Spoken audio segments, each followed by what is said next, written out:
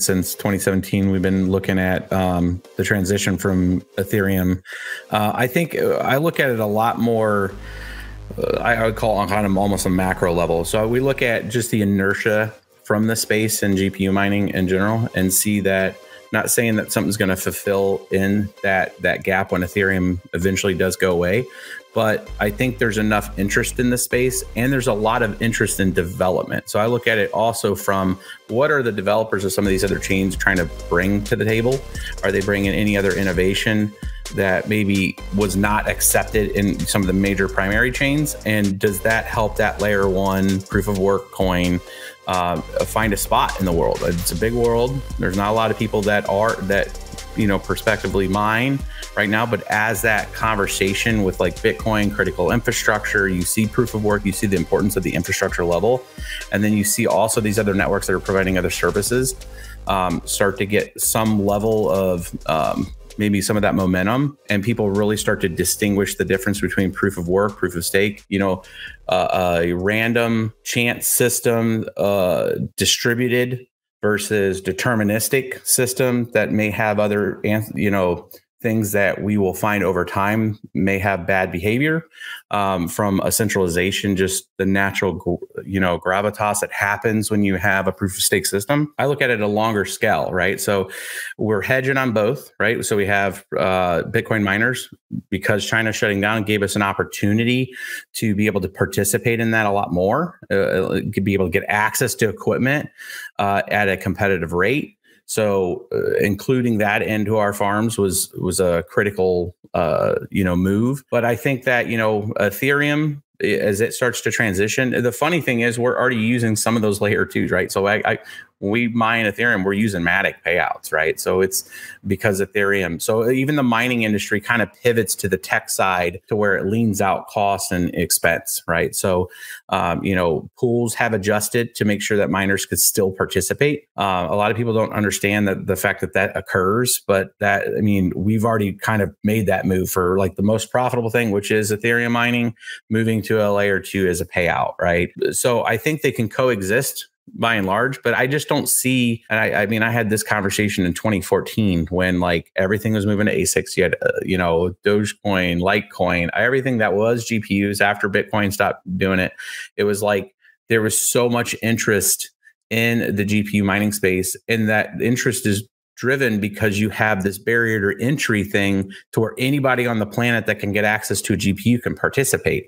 And I think what ends up happening is people start to get away from it, and then they realize, like, wait a minute here, I want the grassroots market participation. How can I get grassroots market participation on the security side? Well, you start with CPU or GPU. So I think, the chains that gravitate to that GPU side,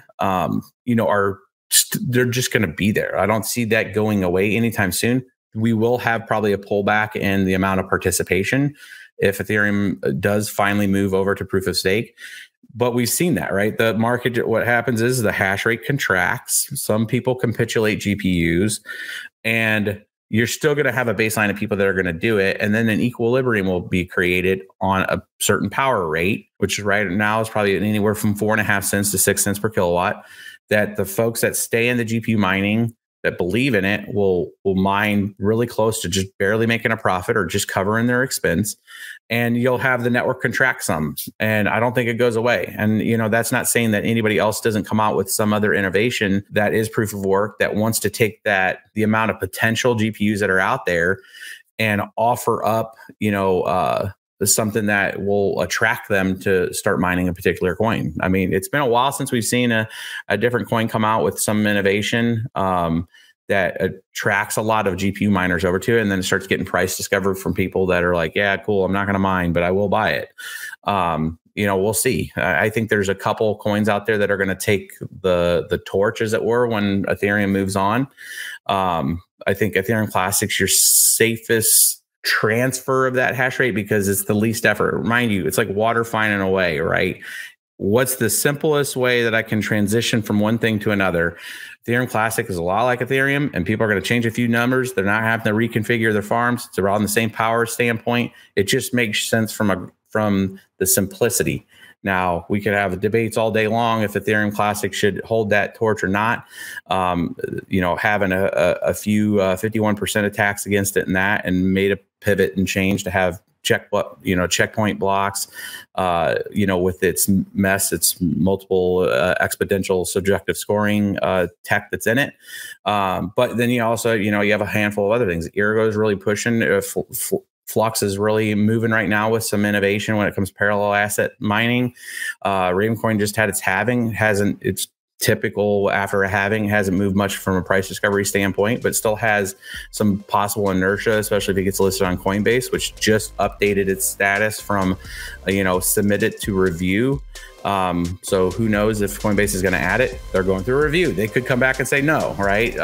But you look at some of that, and you look at the grassroots folks that are behind it, of innovating in that space. And I think you still have your microeconomy with it, but we're going long on it. I mean, we're actually updating the farm to the Ampere A4000, 5000 GPUs, which again, gamers don't hate. There are production like workstation cards. They're not your gaming cards. We're actually moving a lot of those through crypto world, and a lot of our older stuff cleaning up and selling. So yeah, I don't see it going away ever. I think it's always going to have some inertia there, as it's been since the beginning.